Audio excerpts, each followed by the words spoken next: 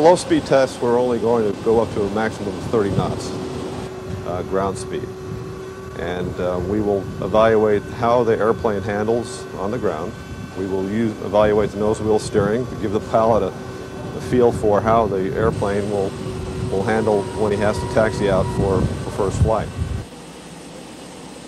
Paul is an important part of our evaluation. He's the one that will give us his evaluation of how the airplane handles.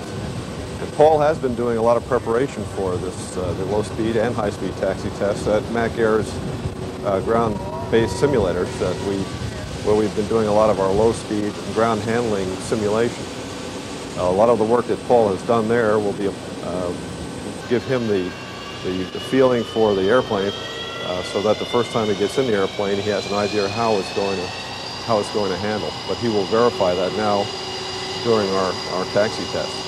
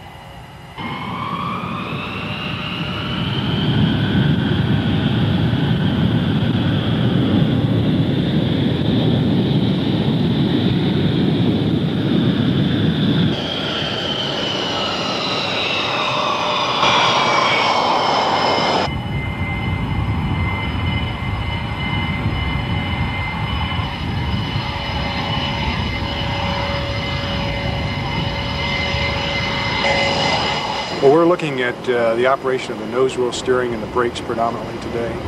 And as you might imagine, they're a bit more complex than your car steering and brakes. So we have a number of different modes that we operate in. And we tested all those modes today, and it was extremely successful. The airplane is a solid performer and taxied very well. Brakes are excellent. We had a blistering 30 knots, which is about 35 miles an hour. But that's a normal build-up approach that we use in flight tests. We start there and, of course, build up to higher speeds, which we'll be doing very soon. I've been looking forward to this for 4 years, and a first flight for all my life. So for me, it's just the threshold of some very exciting times that we're going to have together as a company.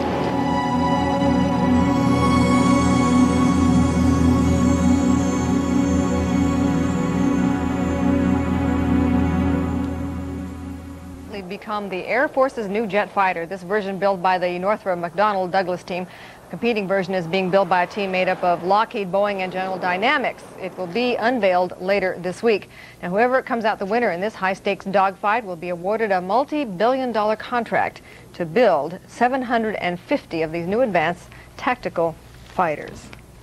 No dogfights here. Yeah. Week in a competition for an Air Force contract. If Northrop gets the bid, it'll mean thousands of America's newest fighter plane. A team of engineers from Northrop and McDonnell Douglas unveiled their fighter of the future today at Edwards Air Force Base.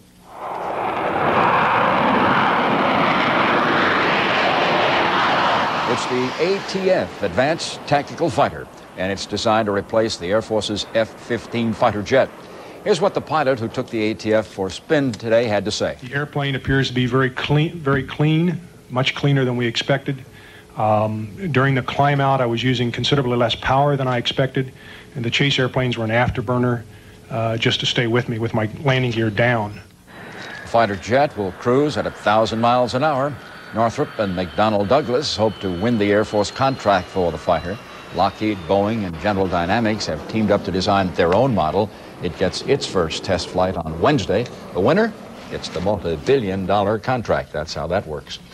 The music world is in mourning tonight.